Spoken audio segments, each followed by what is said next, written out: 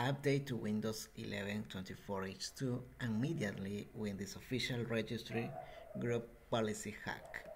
When Microsoft released details about its Windows 11 version 24H2 for managed enterprise and office PCs, the company highlighted the ways how admins could defer them as optional or deploy the update to such PCs.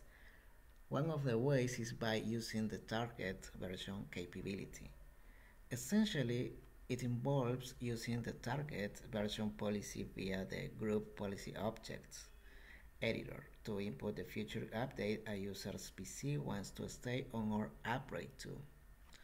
And while the policy is designed for business PCs, home users who are running Windows 11 Pro can also upgrade their systems to Windows 11 24H2 using this method in case they are not being offered the update via Windowsupdate. To do so, open the local group policy editor, GPEDIT.MSC. Navigate to Computer Configuration, Administrative Templates, Windows Components, Windows Update, Windows Update for Business. Go to select the target feature update version policy. Double-click it or right-click Edit to edit it. Okay. Set the policy from not configured default to enabled. Input Windows 11 in the product version and 24H2 in the target version. Hit apply and OK. As mentioned above, home editions of Windows do not have the group policy editor, and the same in the case for Windows 11 as well.